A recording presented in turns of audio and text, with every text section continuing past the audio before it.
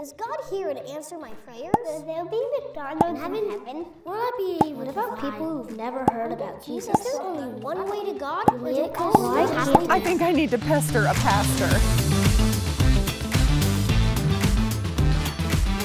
Hey everybody, welcome to Pester a Pastor. I'm Claire and I am joined today by my friend Keith. So you are a pastor, but you're also a dad. True. You have four kids. Yeah. Okay. They're old. They're old now. They don't feel like kids. Okay, but when they were little, and probably still now, they've probably had some tough questions for you. Yeah, but I sent them to their mom. Oh, okay. So can I ask you a question first?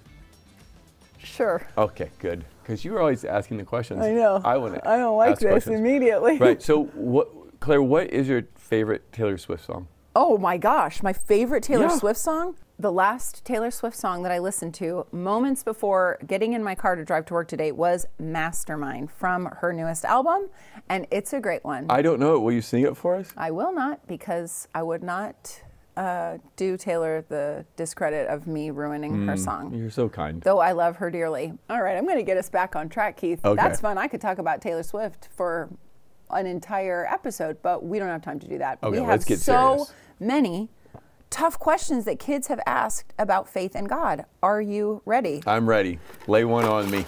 Okay, here goes. Another good one. Okay, here it is. Is God lonely, and does he have friends? And the answer is no. God is not lonely, and he's never been lonely. There is one God, but we believe the Bible teaches that God is a Trinity, meaning there are three persons: God the Father, God the Son, and God the Holy Spirit. And those three persons inside of one God have existed for all eternity. So God has never been lonely because he's always existed in a community. And that's part of why we want to have relationships with other people and why relationships are so important to us, because we were created in God's image. So we were created to live inside of community with other people. So God is not lonely. He is always happy, and that's good news, because imagine going to heaven and being with a God who is lonely, like a needy God. That would kind of be boring, right? But he is full of joy. He is in a relationship with himself and with other people. And so, no, we have a God who knows how to be in community and is not lonely. Okay, well, that's really helpful.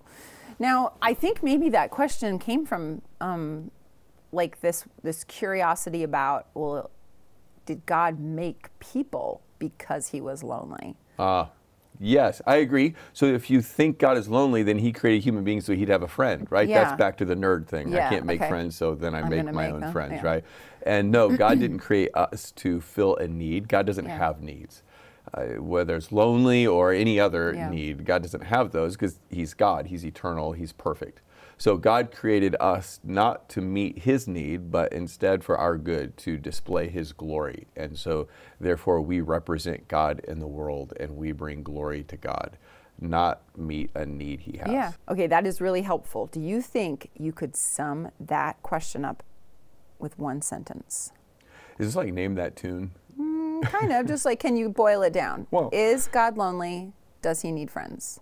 No. No. No, because Trinity.